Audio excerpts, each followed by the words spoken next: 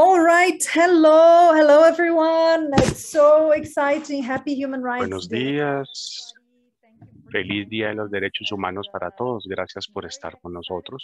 Welcome you to the launch webinar for the social media campaigns produced by our Global Action Community Engagement Grants, virtual advocacy in support of women and the LGBTI community. The third of the global actions under our global workshop in 2021, which we called Global Summit Building Global Capacity for Inclusive Democracies at the International Coalition of Sites of Conscience. So this is our last grant group presenting their projects, and we're very excited today. So my name, for those of you who don't know me, is Jeje Leme-Joseph. I am the Senior Program Manager for Africa, Latin America, and the Caribbean at the Coalition. So before we get started, let me just get my eyes are really burning. I'm so sorry. Before we get started, I'd just like to remind everybody that the webinar is being translated into Arabic, English, French, and Spanish. And you can choose your language at the bottom of, oh my God, I'm so sorry, but my eye is really burning. Sorry, I can't even keep it open. At the bottom of your screen, you will find your interpretation button. Please choose the language that suits you best. Also, it's always better or more productive and engaging if we rename ourselves on Zoom to include your name and your organization. So if you would please take 2 minutes to do that. Also, please remember to keep yourself muted when not speaking. If you're not sharing your screen, if we are not sharing our screen, we encourage you to use speaker view so you can engage with the speakers more effectively and they will appear more fully on your screen. And also, if your connection is bad, please remember to turn off your videos. It helps a lot in general. If you're having technical problems during the meeting, please reach out to Camila Yanzagono Bravo, labeled as tech host, through a private chat. She's our tech help during today's session. And please feel free at any time to use the chat box to make comments and remarks and ask questions throughout. We'll keep an eye on the chat box and we'll put your questions forward if you need. And we're also always active on social media during the webinars. So we mention and quotes of what is being said and what's being presented to amplify the voices of those speaking and participating. So if you choose to do the same, please just make sure you tag us and use the handles on this slide that we'll be using to amplify what's being posted about this meeting. And if you do not wish to be named or shown on social media platforms, please also let the tech host know through a private chat. We understand that some of you may have safety and security issues, so please let us know, okay? So just to frame today's training session, all these networking capacity building opportunities, they take place under the umbrella of the International Coalition of Sites of Conscience, which is the only network working to activate the power of historic sites and museums and memory initiatives as agents of social change around the world. It was founded in 1999 by 9 members in 7 countries, and now it's constituted by over 300 members in more than 65 countries. From Ellis Island in New York City to former centers of detainment in Argentina to sites that remember and learn from the transatlantic slave trade in West Africa. So as a network, we support our members in becoming sites of conscience through financial and technical support, networking, joint programs and training workshops, and programs like the one we are showcasing today. So this year, most of our programmatic work as Sites of Conscience has been centered on tackling discrimination, whether we are talking about discrimination based on race, ethnicity, religious or faith-based belief, gender, or sexual orientation. To that end, we have organized 3 global workshops aimed to provide a space for a critical analysis of the root causes of today's discrimination and hate violence, and offer technical and financial support to pilot community projects to turn the knowledge and skills gained through the workshop sessions into action and generate projects such as the ones we are launching today. In terms of the topic we're dealing today, from industrialized cities to rural indigenous settlements, women, girls, lesbian and bisexual, transgender and intersex LGBTI communities are subjected to a panoply of discriminatory practices and human rights abuses due to their gender, gender identity, gender expression, and sexual orientation. According to Amnesty International, 76 countries criminalize sexual acts between adults of the same sex. And in 10 countries, the death penalty is the maximum sentence for sexual acts between same-sex adults. When it comes to gender-based discrimination and violence, there are laws, customs, and beliefs in all regions of the world that deny women and girls their rights. Gender stereotypes and norms are responsible for much of the violence, exclusion, and lack of opportunity that women and girls suffer around the world. UN Women reports that globally, almost 1 in 3 women who are older than 15 years of age have been subjected to intimate partner violence, non-partner sexual violence, or both at least once in their lives. Furthermore, the global COVID pandemic has also had disproportionate impact on women, girls, and the LGBTI community, leaving them particularly vulnerable to violations, abuse, and economic inequality. This year, then, as I said earlier, between September 14th and 16th, we held Challenging Bias Against Women, Girls, and the LGBTI Community. It was a global workshop, and it brought together sites of conscience and community members across the world to build allyship and develop joint strategies to counter systemic discrimination, ill treatment, and violence that women, girls, and the LGBTI people suffer today. Following the workshop, 8 selected sites of conscience were awarded community engagement grants, collectively entitled Virtual Advocacy in Support of Women, Girls, and the LGBTI Community, to develop a social media or digital advocacy campaign to highlight commonly held biases against these communities and groups.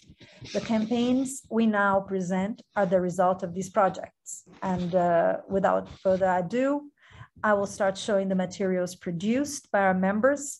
And this, after we finish showing all the campaigns, then we'll open the session for a Q&A.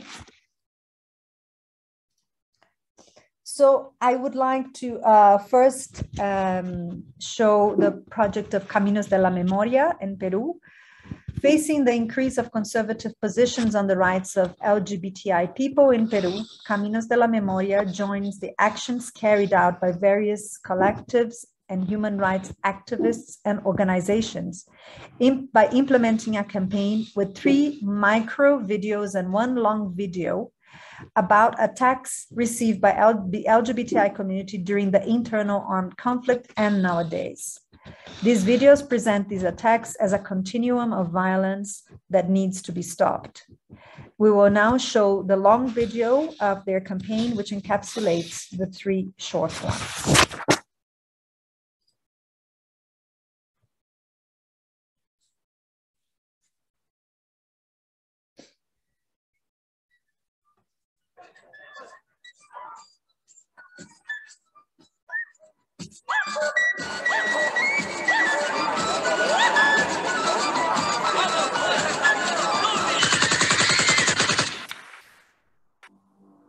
El 31 de mayo de 1989, los integrantes del movimiento revolucionario Tupac Amaru. On May 31st, 1989, the members of Tupac Amaru entered Las Gardenias Bar in the 9 de Abril settlement. Members killed 8 people of the LGBT community. And they said, that's how facts die. They used their actions to corrupt youth, the undesirables. This was called social cleansing. These phrases and acts have chased us during our lives. We're still violated to correct our sexual orientation. We're being hit, we're being killed. Even many of our representatives justify these acts under the name of conservative groups. Our memory holds victims of Gardenias, But how many more people need to die for the sake of social cleansing? It's us, the expendables ones, but also the survivors, those who dare to fight from love and to face a society that attacks us.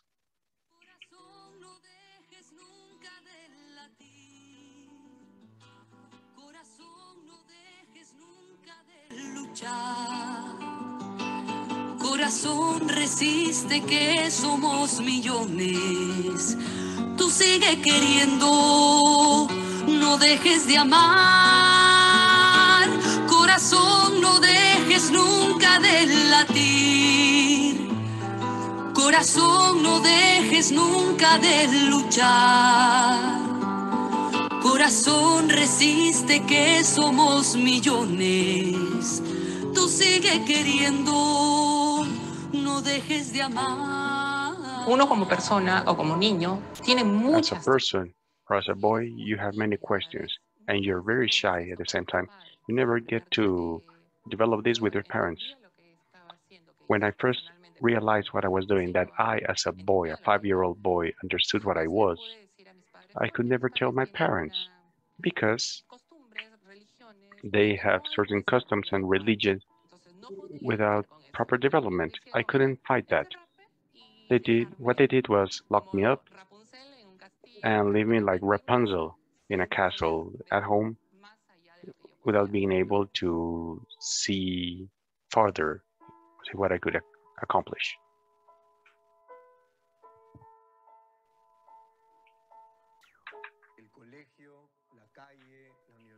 Schools, the streets, university, where we move around outside our homes is a wild space. LGBTIQ people are exposed to all types of violence because of how we express ourselves, how we feel, and in many occasions, when we talk with our friends, we say, at some point, hopefully we'll be able to stop fighting this and be comfortable being a LGBTIQ person around. Currently, we can't go outside without fear of not being able to return home.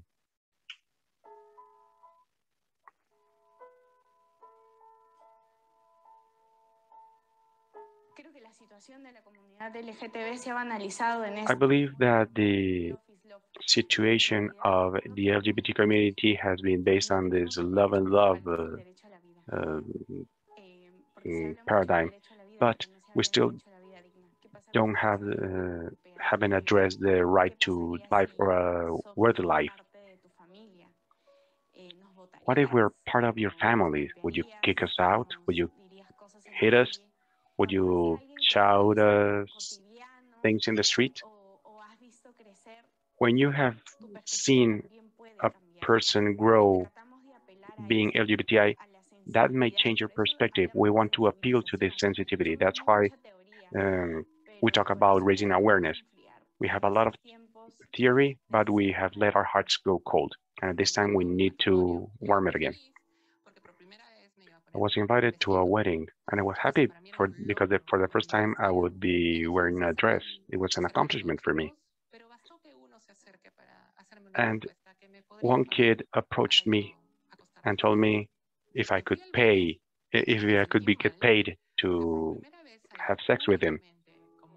And I went to the bathroom and cried because it was the first time as a woman outside, and I had been offered that. So I wept. I left the bathroom and I went and confronted him. I shamed him, embarrassed him in front of others. And it was so satisfying for me to tell him that I was not a prostitute, for the sake of those who can't do it and out of fear keep shut. Theater was a safe place for me, my professors, my teachers, and the whole theater community is much more sensitive. Being in drama and theater for me was like my safe place. For the rest of the world, it wasn't okay to be myself, but in theater and in drama, it is. I believe it's our duty to reclaim our stories. We need to see ourselves represented in the stories and on screens and on the stages. And not less important, theater needs to be a repairing scenario. We need a culture of reparation.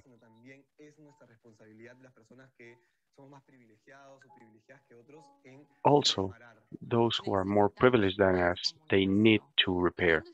We need more communication. Where's the communication on TV or in the social media when they are needed to help? We need every home to help their children, to refrain from discriminating, to refrain from being intolerant with the LGBT community. We all have the rights to be happy. We all have the right to move forward. For those of us who are somehow privileged, it's important for us to become visible, to let everyone know that we're part of the community. Because somehow we grow just thinking about heterosexual people, but we don't think about this otherness, this other reality. I think about a little child named Stephanie, a 9-year-old, afraid because she's been told she's a sinner. But if I saw an LGBT person on TV, not as an LGBT, but as a human being, I would have liked to grow with that in mind. I would like to see that horizon. It's also somehow unfair to ask the LGBT people for certain tolerance, because even while making this video, it's dangerous for me. I always hear my mother say, please don't say you're a lesbian this time. And not because she wants me to hide, but because she's afraid that I won't come back.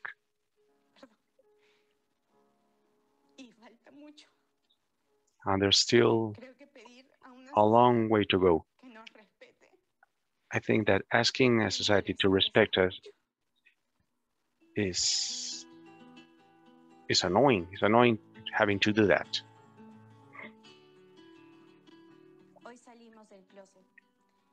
Today we're out of the closet. We have locked down our tears and our silence because we are out as butterflies to face a prejudicious world who fears difference.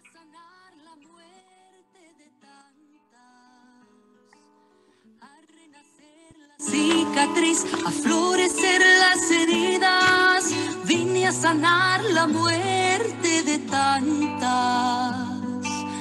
A renacer la cicatriz, a florecer las heridas, y no tengo culpa ni miedo. Such a beautiful project. I would really like to congratulate Caminos de la Memoria. It makes me want to cry every time I see the video.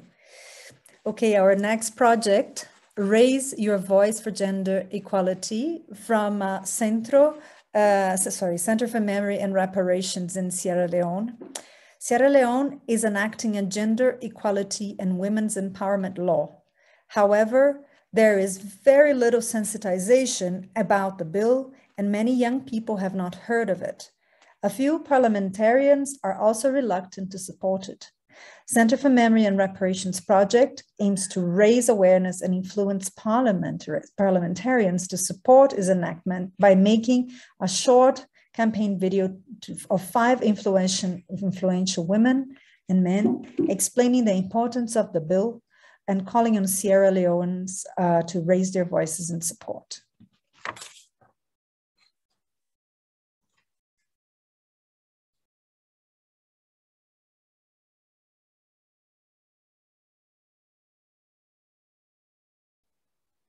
The Gender Empowerment Bill is a very timely intervention which we should embrace.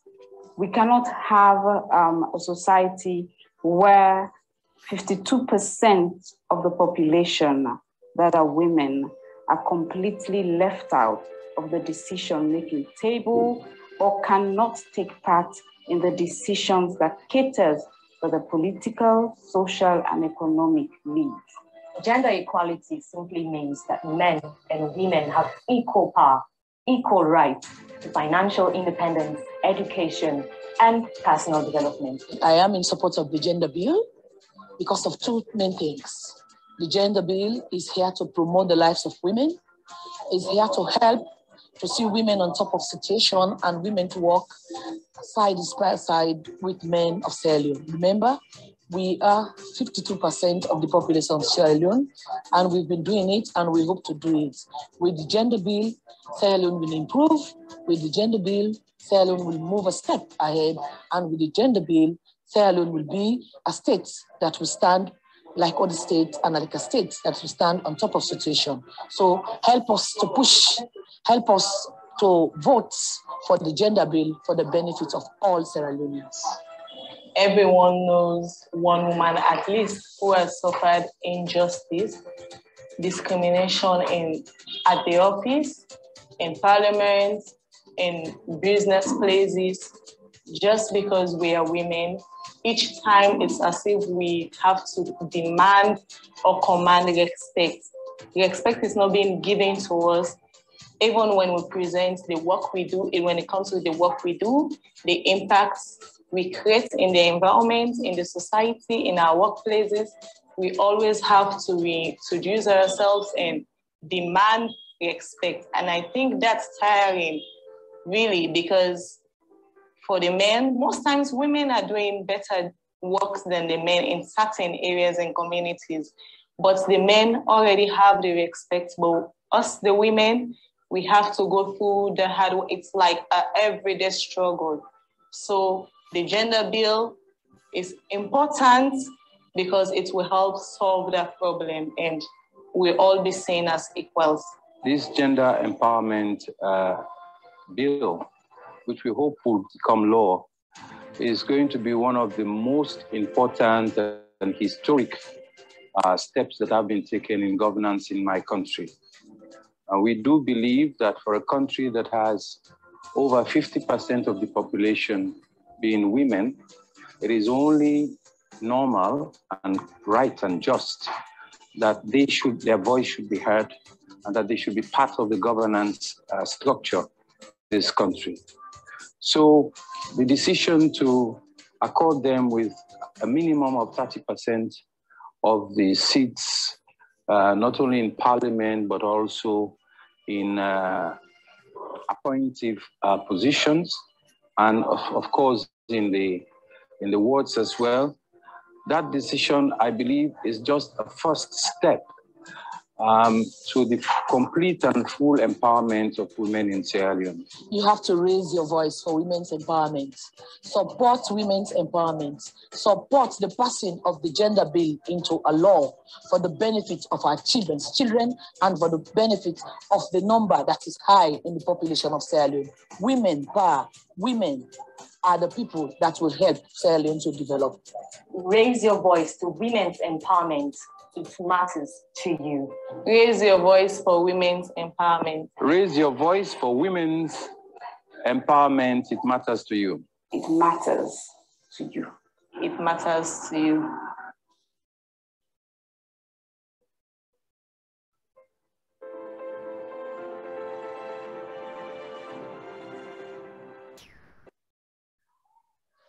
Would also like to congratulate Center for Memory and Reparations, a very strong video, and I really hope it really plays a part in passing the bill. So next we have Forum pour la Mémoire Vigilante from Rwanda. In different districts in Rwanda, pregnancies and risky sexual practices have risen amongst teenagers. Forum pour la Mémoire Vigilante campaign aims to change the mentality of community members who discriminate against these girls and to empower the girls in their right to a life with dignity and away from discrimination. The following video has been produced to highlight their experiences.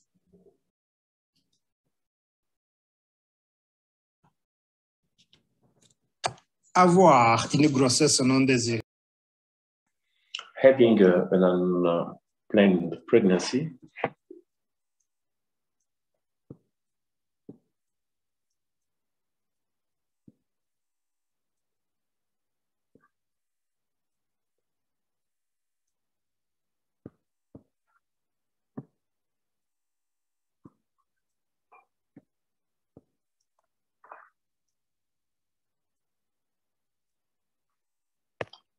The sound is not coming out.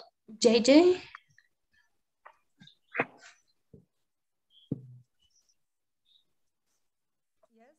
There's no sound? Yeah, there was no sound. Okay, just a minute. All right, let's try again. I'm sorry about that. Avoir une grossesse non désirée à l'âge de Having an unplanned pregnancy during adolescence is a problem that affect single women. We are in Muhanga, one of the districts of the province of the south of Rwanda. About 20 women that gave birth during adolescence in November 2021 have received sessions of sensitization regarding unplanned pregnancy. Participants being Burundi's refugees and members of welcoming community represent testimonies. Clarisse, Burundi's refugees, gave birth while she was in exile in Rwanda. I was only 14 years old when I gave birth to my child. I had no idea how to go about it as a parent because myself as well, I still needed to be educated. I didn't know how to give affection to my child. I was cast out of my house, and the choir, the society, and the surrounding banned me. I stopped my studies, and they really affected my child because I gave birth prematurely.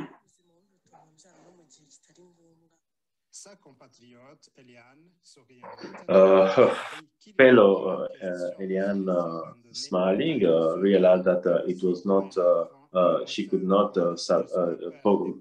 give up on her alone, and she remembered the consequences because she also gave birth prematurely. The main cause of undesired pregnancy is poverty, the fact of being a refugee, sexual abuse at school or on the way to school.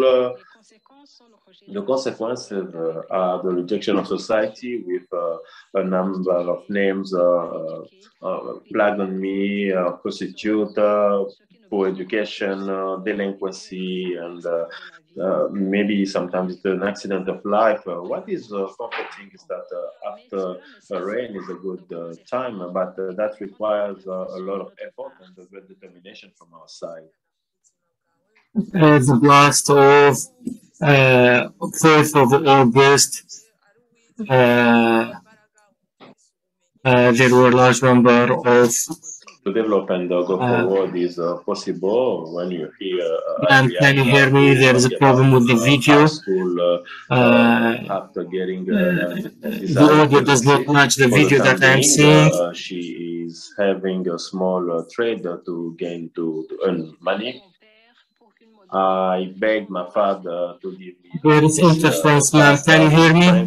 Because I was saying to myself between Arabic and French. If I've given up on my high school studies, that is not the meaning. That doesn't mean that it is the end of the world. With this small amount of money, I started a small trade of fruit and vegetables, and every week I could save 500 francs or 1,000 francs, which I was saving, which allowed me to grow my trade, and I'm preparing to get a stand in the market. I can live and feed my child who's in a secondary primary school right now.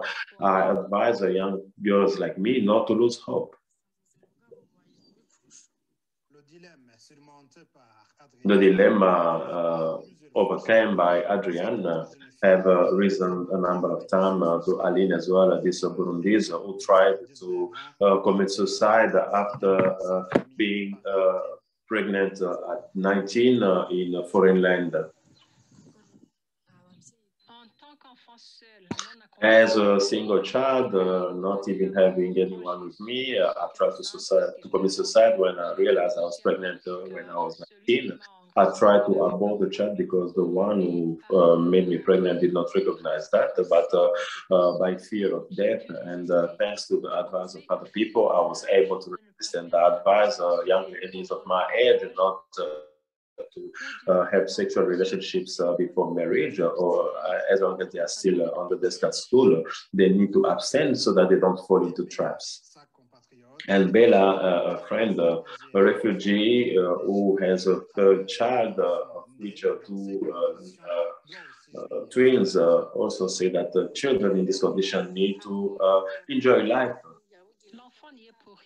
The child has nothing wrong with this issue. It must be taken into account and loved. When you had him prematurely, you need to take good care of him and avoid him to be frustrated because he didn't choose to be born in these conditions. This hard life forced women who got undesired pregnancies to think even all the way to the worst, but due to relevant advices, they could make it. The source of my inspiration and my comfort is this child. Every time I wake up and I look at him, I say to myself that he needs to live properly. He must be happier than me. He must study, go as far as I couldn't reach in studies. I ask parents, society, community, and administration not to undermine us and our dear children.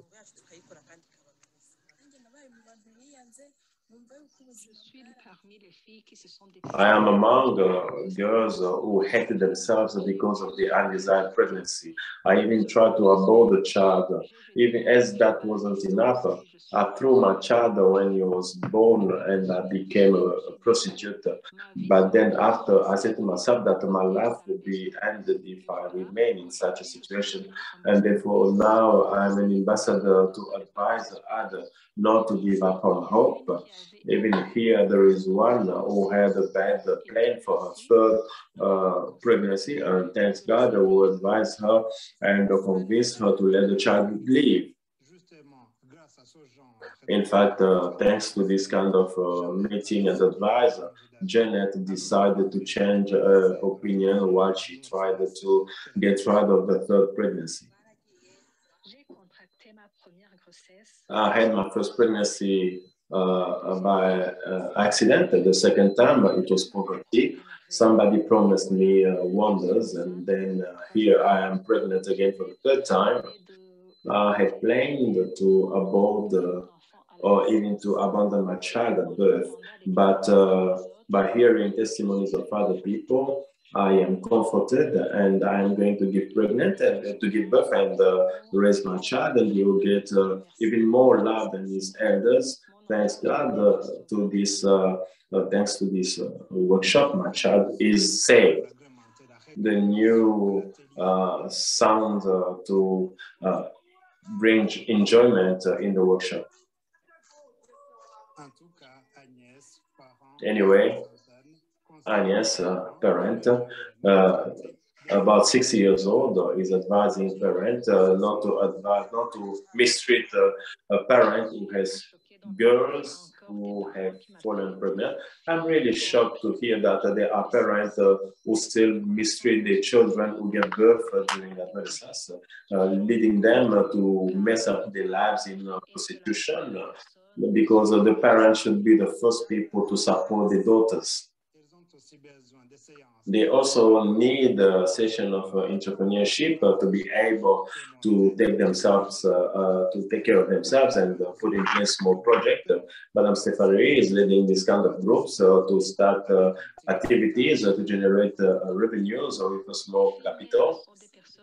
The girls' mothers are people like other people with a small capital. They can rise up and take off, and thanks to activities generating fund, they can go forward. They just need a good vision.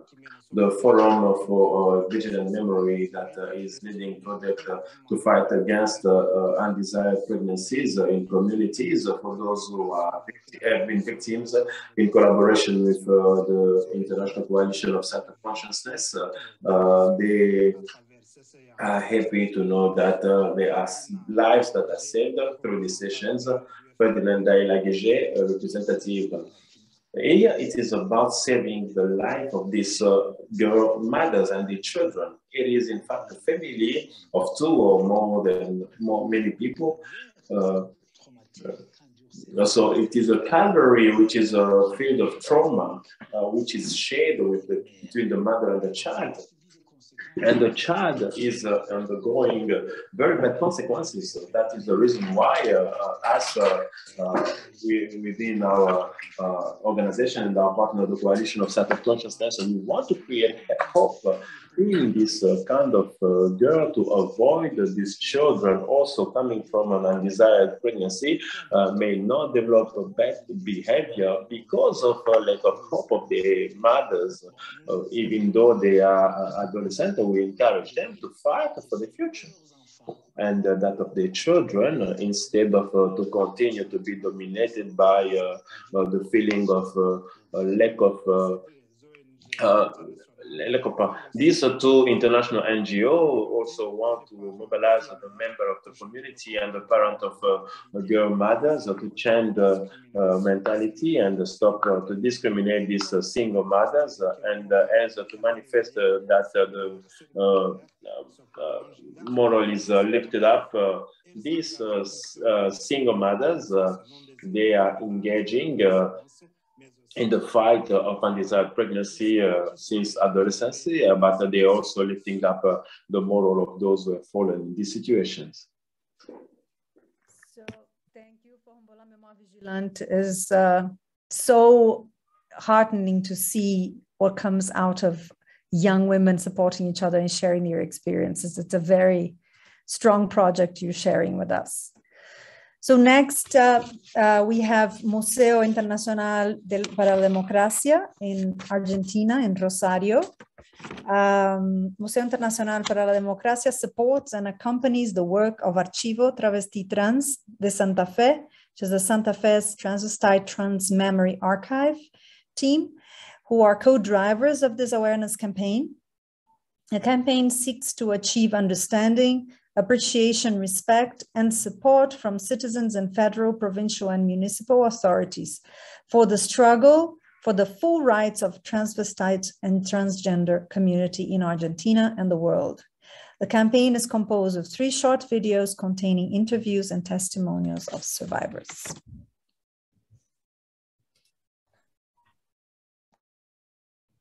Bueno, en el Día de la Memoria Travesti Trans. En el Día de la Memoria Trans. En el Día de la Memoria Travesti Trans, reivindico el derecho de nuestras compañeras, lo que significa esa fecha en este lugar que fue de detención clandestina, por las que no están y por las que pudimos sobrevivir. Hoy damos testimonio a la memoria travesti. Soy una de las sobrevivientes reparadas de la dictadura militar. Hoy nos encontramos acá en la ex comisaría cuarta, de acá de Santa Fe Capital, donde estuvieron presos políticos, donde fueron torturados, detenidos y algunos desaparecidos. En este lugar éramos detenidas y cumplíamos arrestos de hasta 30, 60 días. Fui perseguida por la policía y soy una sobreviviente de este caos que fue la persecución policial. Soy una de las sobrevivientes que fue detenida en estos calabozos, donde cumplíamos arrestos durante 15, 30 días, en unos calabozos donde te mantenían prácticamente de rodillas. En época de democracia seguí siendo perseguida. Y recordando también a compañeras que han estado detenidas acá durante esa época. Época nefasta, época de desapariciones, de detenciones, de torturas, de violencia física y psicológica. Quiero reivindicar nuestras cuerpos y que seamos reconocidas y dejar de ser perseguidas. Es importante el testimonio de nuestras vidas y nuestras existencias. Con una historia latente de la comunidad trans, de la persecución sistemática que vivimos en la ciudad de Santa Fe. Reivindicar nuestros derechos y traer a la memoria lo que hemos pasado algunas y somos sobrevivientes y podemos contarlos en primera persona. Un beso al cielo para todas nuestras compañeras que ya no están y que las seguimos llevando en el corazón. I'm just going to ask you for 1 second. I'm going to stop sharing. I don't know why there were 2 yellow lines on the screen, so I'm just going to start sharing again so we can get rid of those lines. Apologies for that. We continue now to the next video.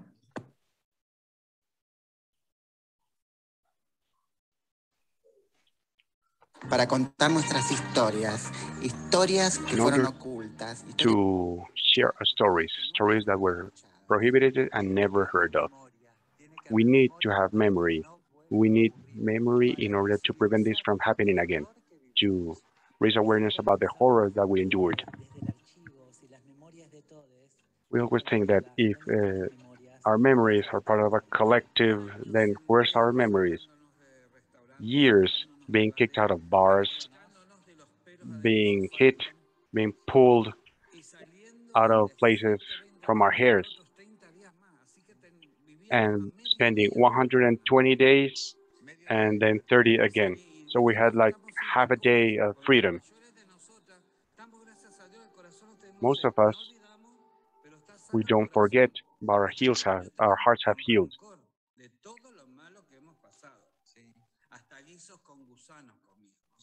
We were even fed stewed worms, green bread out of hunger. We are survivors. That's why we want this story to have or to remember its history. Most of us spent our lives in prison, all our youth. But now we have the strength to build a memory where new generations can use this element in defense of human rights that we have been denied. Beyond what we have suffered during the dictatorship, we have also suffered post-dictatorship. This needs to be recorded, it needs to be registered in memory. We need to think about a collective memory where travas and trans people, transvestites and trans are included. We needed to be present in all cultural spaces.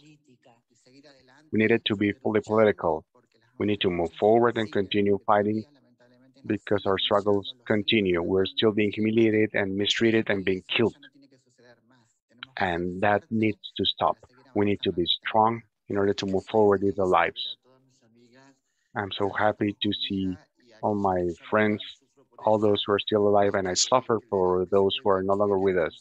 And tell them that you can rest in peace because we'll continue fighting and we want everything to change, to be different from what we endured as young. Para contar nuestras historias, historias que fueron ocultas, historias que fueron prohibidas, historias que nunca fueron escuchadas. Tiene que haber... I'm sorry, it's...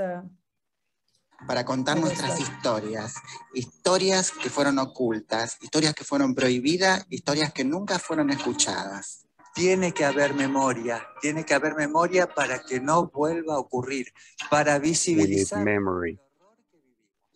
Porque siempre pensamos desde el archivo, si las memorias de todos y es colectiva, ¿dónde están las memorias de las travestis y trans?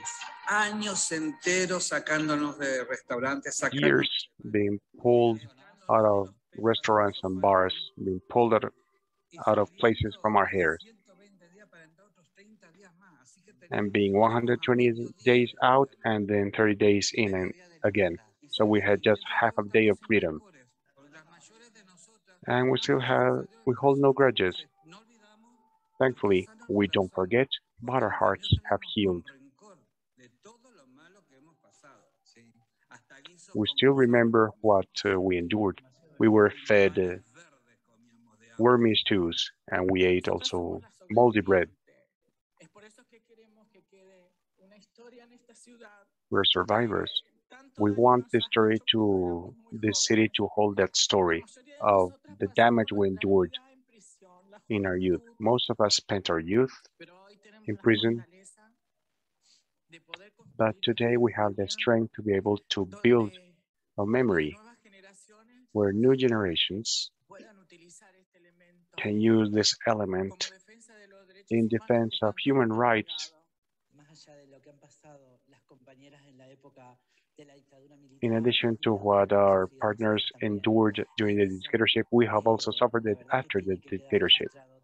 And this needs to be registered in the memory. We need to think about a collective memory where trans and travestis are included. It needs to be transversal, cross-sectional. It needs to be present in all cultural spaces. It needs to be political. We have to continue with our struggles because unfortunately we're still being humiliated, mistreated, and killed. And that needs to stop. We need to be strong in order to move forward with our lives. I'm happy to see our friends who are still alive, and I suffer for those who are gone. And I tell them you can rest in peace because we will continue with our struggle, and we want things to be totally different than when we were young.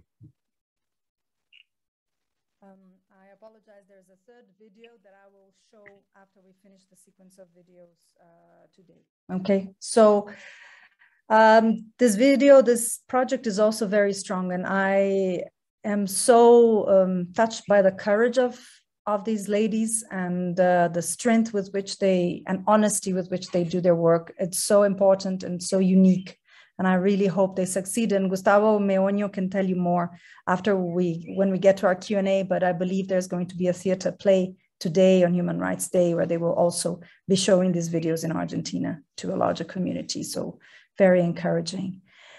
So the next project that we have, Women of the Blast, from the Socioeconomic Justice Initiative in Lebanon, touches on an issue linked to the Beirut blasts of last year. So as a result of the deep-rooted social norms in Lebanon, a lot of women are marginalized and viewed as lesser beings, not worthy of an education, a job, or a position of power.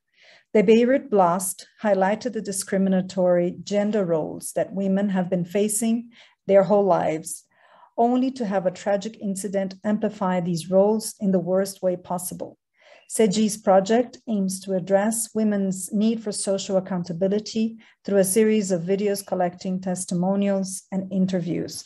I would also like to ask Camila to share a text in English and in Arabic in the chat box that speaks of the content of the videos and the interviews, the stories of the interviewees. Majid. I have nothing left yet. I am housewife. Obviously, my husband was the breadwinner, and he was everything to us. He's the husband of Pastor Loan, is the latest victim of Beirut explosion or blast. The surgeon told him that he's not going to live. We were giving him help while the test reported, and the neurologist told him that he is not going to live long. And his psychology and mental was very fatigued. He remained unable to move. After that, he passed away, and he was the only breadwinner. I am under a lot of pressure. Since Abbas, my husband, is not here anymore, and we miss him, and the children will always ask about him. And they ask me, where is that? And I told them that he's in heaven now. He sees them, and he feels you. And they tell me, take us to our dad. So I take him to his grave, and my girl, he tells me that I want to hug my father. And she wants the grave in order to feel her father. Not the same for the population who are being damaged are from women due to the blast. 20,000 women have become unemployed after Beirut blast. The biggest price has been paid by women in Beirut. Most of them became without a person to take care of them, including some foreign house workers. Centers for Support House that received over 100 the 4th of August both became alongside the economic disability and the COVID-19 break, and many requests and phone calls come to us, to our center all the time, so that we have got. But no one feels or other but us. Now I feel the burden. I have the responsibility of 5 small children, and I'm not working. After Church of August last, many women started seeking more roles to play because they have lost their partners or their breadwinner, because that they were familiar to work out, go to the labor market. Now they started to do that. The social norms in her didn't from doing so. I am a graduate of Institute for Technology.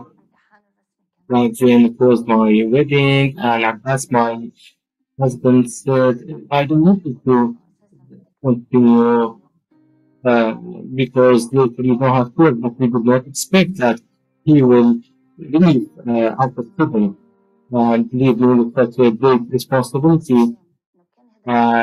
We have never anticipated that we are going.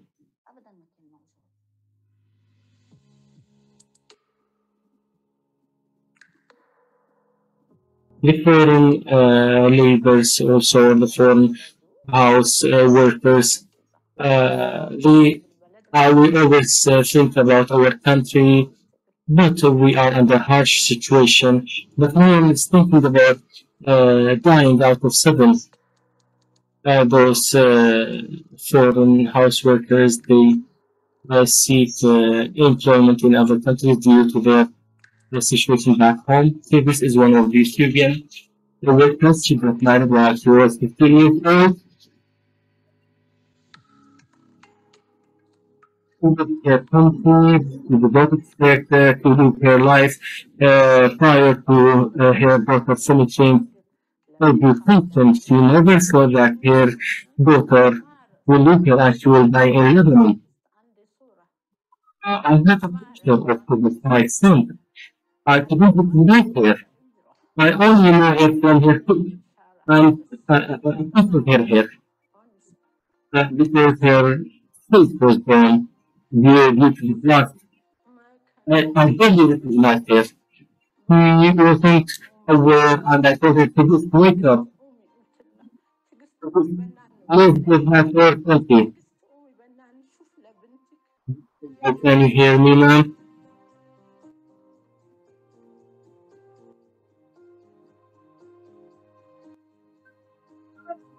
Many for purpose have extraordinary deteriorating economic situation, and remain still afraid of any adversity. Yes, I'm still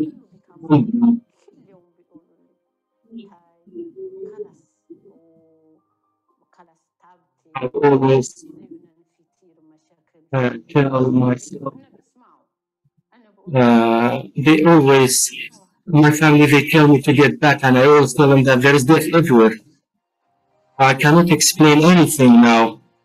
I have nothing much. The pain is huge, and no one is understanding it. No one is.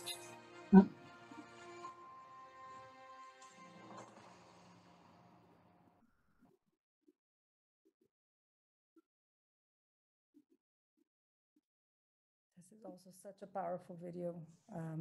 Sama, I have congratulated you, but it's very, very beautiful and touching.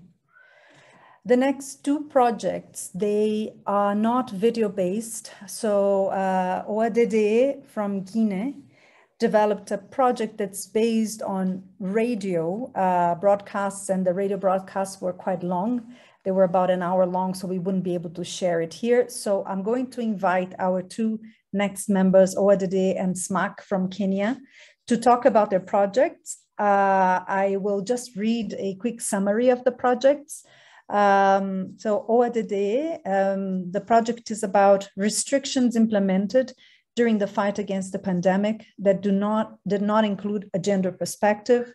In Conakry, pregnant women have had their mobility reduced during the night while being exposed to police scams and having their access to health services restricted.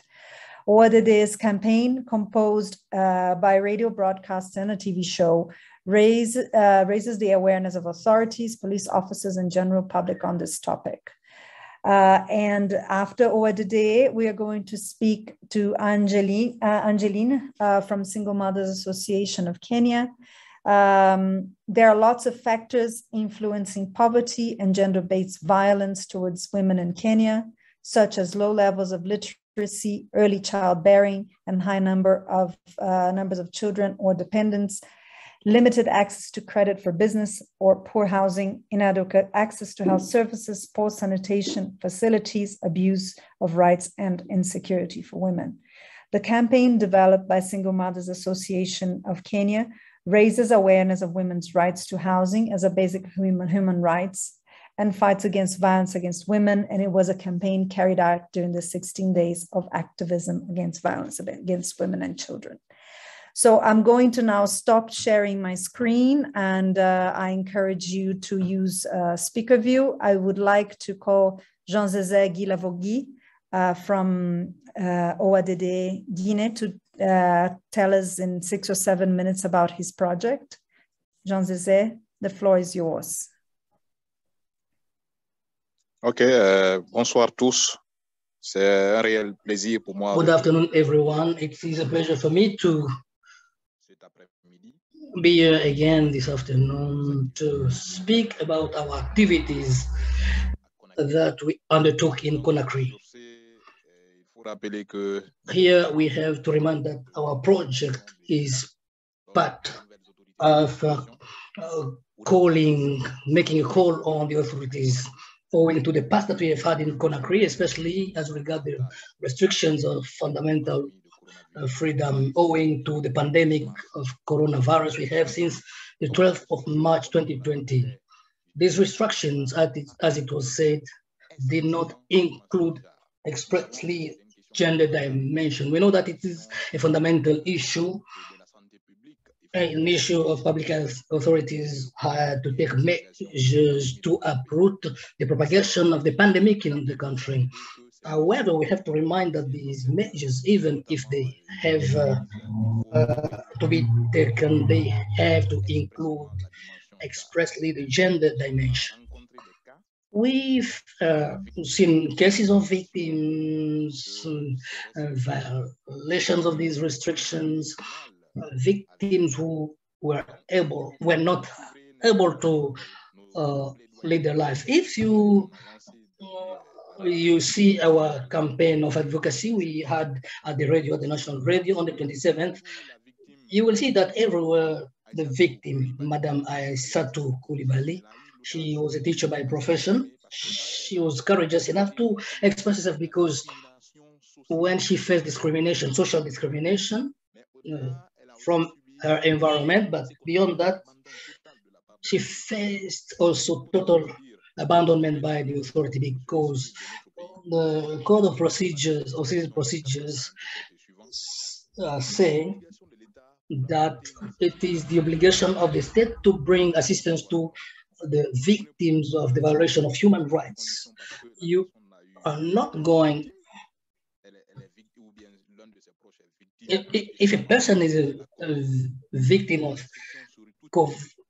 COVID, you are not going to restrict the whole family, which did not even have access to go out, even to go and get food. Not even the authorities could supply food. That is the danger that was facing this family. During 1 month and 3 weeks, these people were suffering. If hadn't it been the help of some people who were helping people suffering, I don't think that the Coulibaly family was going to live. So it is pathetic to see such realities in a country which calls itself a country of human rights. So we undertook these activities And we came to understand that Madame Coulibaly, beyond everything that she faced, she became much more stronger, because by speaking openly at the radio, at the TV, what she faced, this allowed her to relieve herself, to get over the trauma that she faced. And what touched us is the fact that she was able to speak against the new authorities, to pay attention, because we have variants that are coming like Omicron and what is coming through Europe, which means that coronavirus has not come to an end. So just in case, we do not wish that it will come back to our country, but just to pay attention for prevention. We should avoid to live such in this country. The woman is fragile, she needs attention, she needs protection. So we had success in the implementation of these activities because the biggest element was to involve a victim. And one of the advocacy messages from Madame Coulibaly, a teacher by profession, to us and to the partners, to the state as well, is to allow the victims to express to them, to allow them to make a group of victims so that they could be able to claim the rights which have been deprived, which they were being deprived in our country. So this was called to us. They wanted us to help them, to group themselves, because she gave us a lot of cases. We received that, but there are so many other cases that are undercover and nobody knows about it. And so, but on the other hand, because the Minister of Social Action, Protection of Childhood, through the person responsible of the UNICEF in Guinea, who was in charge of the protection of the child, has promised to speak during our programs to speak about the concern of CMRB, which is a priority, the promotion of human rights, but especially the promotion of the rights of women, particularly, which is a priority in his policies and strategy for the planning of policies. Unfortunately, these days she was so busy, she could not speak, but she received the copies of these programs officially so that she could see the work that we've been able to do to allow them to do it at the national level and bring people to understand the situation of the woman and fragility, and also by taking measures so that the gender dimension should not be excluded, because these persons who are vulnerable are not only women. We have young people, we have people living with disability, we have elderly persons. You have to take into account some parameters if we want to take some measures, otherwise you are going to offend the fundamental rights, the rights of people to go and see their doctors. Yes. So, because we received messages of encouragement, we received telephone calls to encourage us with regard to the reality we spoke about.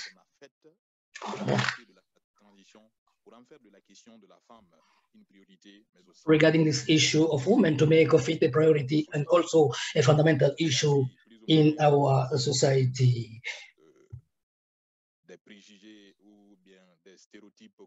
So we have spoken about the prejudice against women. They say women are weak, are people who cannot be able to claim for their rights. But I've come to understand through this project that women are able to defend themselves if you give them the time to do so, and they are well listened than men, because this was our concern when Madame Coulibaly accepted to express herself for about 20 minutes on a situation, and about a family and what she faced from the authorities regarding these restrictions of fundamental freedom when the measures were taken to uphold the propagation of COVID-19. We say thank you to the coalition which has been supporting us for us to be able to implement this project. This is a beginning because we still have to do and we will have things to do.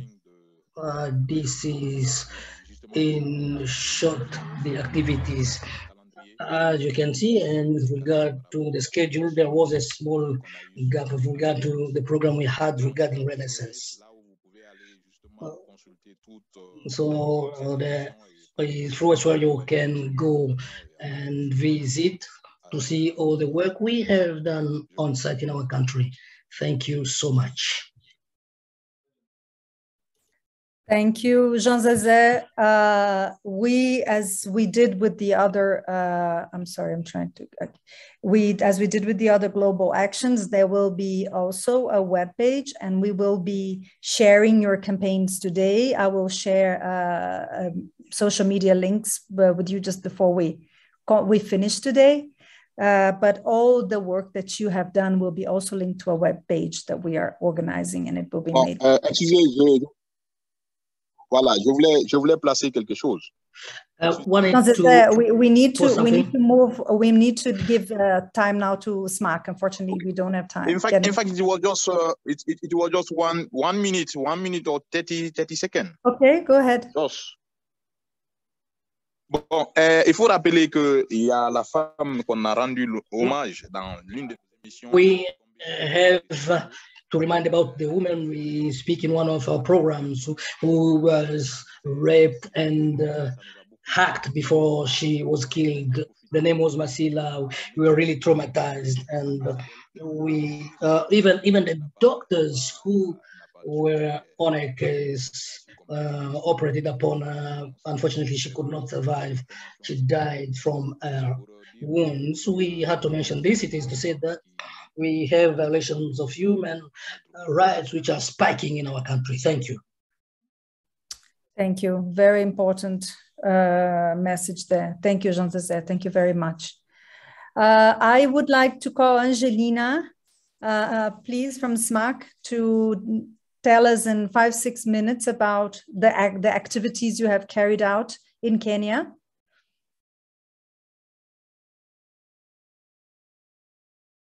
Angelina, I see where you are with us. Are you able to join? Is your connection okay?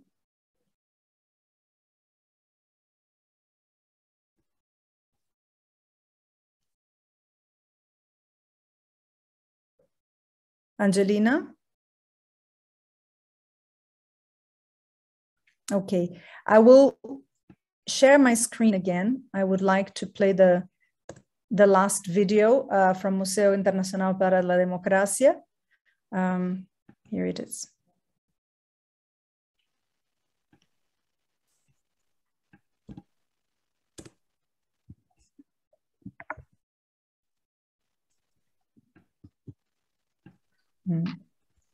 Doesn't seem to want to be played.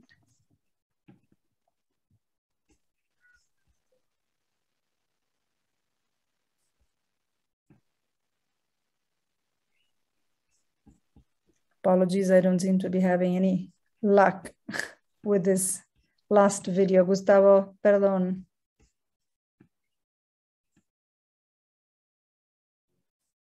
Elena, if you can try from your side, please.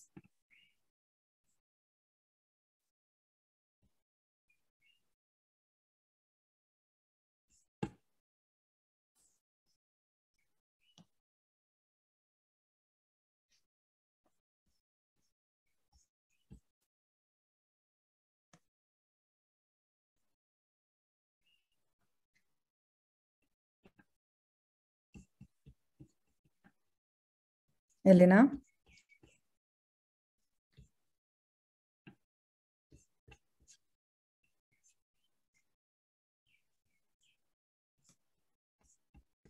Okay. I will try again. I am just going. JJ, maybe I can do it. Yes, but you need to find the route to it. I have the video. Okay, please. So let me have a share.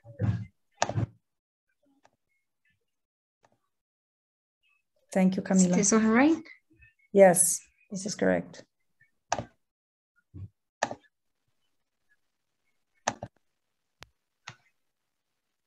Contar nuestras historias, historias que fueron ocultas, historias que fueron prohibidas, historias que nunca fueron escuchadas. Claro, el humor fue una herramienta de sobrevivencia totalmente, o sea, tenemos un humor ácido, un humor de mierda, sarcástico, un humor negro, pero el humor nos salvó, chicas, de todo nos reíamos. Corríamos como locas de la policía y cuando ya la policía se había ido, que logramos escaparnos, nos matábamos de la risa. Una anécdota que en el año 87 por primera vez vino el Papa, Juan Pablo II, acá a la ciudad de Rosario, y nos hicieron una emboscada, la policía 3 meses antes, nos decían que nos dejaban libres y íbamos trabajando. Nosotros generalmente trabajamos por la calle Montevideo, La Prida, Montevideo, era nuestra zona roja, Montevideo y Juan Manuel de Rosas. Y la policía vino una noche y nos dijo que nos iba a dejar tranquilas y nos acercábamos más para el Parque Urquiza. Entonces nosotras íbamos acercándonos cada vez más hasta el Parque Urquiza. Cuando llegamos al Parque Urquiza, la policía nos hizo una emboscada a todas juntas. Caímos casi todas, menos yo y una compañera que nos subimos arriba de un árbol en el Parque Urquiza, tipo mono, desesperada, porque en ese momento de la desesperación haces cualquier cosa y te tiras de un quinto piso con tal de zafar. Hemos corrido de arriba de los techos con mi amiga Marcia, Lali. Lo hemos metido a casas de familia que estaban cenando y nosotros los metíamos dentro de las casas saltando los tapiales. Yo pensé que estaba sola porque yo de la desesperación me subí sola arriba de un árbol y vino la policía, se las llevó a todas y después quedó un silencio total y por ahí siento... Pensaba que era la policía y yo estaba muda. Carol, yo digo, ¿quién es? Soy yo, Susana. Estaba otra arriba del árbol. Tipo mono, las dos ahí trepadas, ¿me entendés? Estuvimos tan aterradas que estuvimos como 2 horas ahí arriba del árbol esperando que todo pase. Con la mala suerte que bajé y me agarraron a los 20 minutos. Yo tenía hepatitis, que había quedado amarilla de la hepatitis que tenía, me llevaron prisa con hepatitis Liliana, nosotras casi todas las roseras éramos muy coquetas para vestir. Y usábamos carteras de cuero, siempre fue así. Hasta que la jueza empezó a sacarnos los bolsos. Y era un presupuesto. Era un presupuesto porque hasta que después que inventamos la moda de bolsitas de propaganda de zapatería, y nos veíamos las esquinas con las bolsitas de zapatería porque era un presupuesto. Caí con la jueza, la jueza era tan espléndida, que usaba tacos, taller y todo. Y le digo, doctor, ¿usted no se enojaría si me regalaría algunos trapitos? Me dice, ¿cómo le voy a regalar lager? Dice que yo la estoy condenando por estar vestida de mujer. Le digo, ay, qué mala onda. Había un chico que se iba a hacerse novio y andaba a caballo. Y bueno, y todas empezaban a correr, a subir el barranco. Y yo tenía unos tacos así, le digo, sácame de acá. Me dice, ¿pero qué querés que haga? Me le digo, dale, y me agarró acá del cuello, me levantó y subí. Me decía que yo, de los nervios, yo que le pegaba la panza al caballo, pero tenía miedo de clavarle los tacos. Y agarré por todo el empedrado de 27 de febrero, así. Pero la gente que pasaba, February 27th veían que pasaba yo and I was hopping on the horse. Y llego y digo, ay, pienso que no me deben seguir. Me habían seguido como 4 o 5 cuadras corridos. I was being followed like for 4 or 5 blocks. And once they cut up to me and they just tapped on my shoulder and say, hey, you know, you're arrested. It was so delicate. Gracias, Cami. Gracias. Thank you, Cami.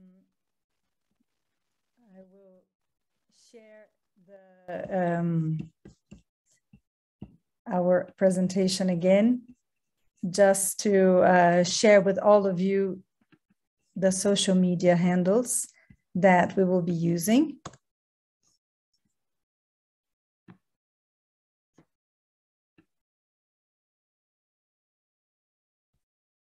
So today, Human Rights Day, we will be sharing all the campaigns generated by our members using these hashtags. And please follow us on Twitter, Facebook, and Instagram. We're going to be using these hashtags and sharing all the materials that have been created. And so you can also repost and see them again if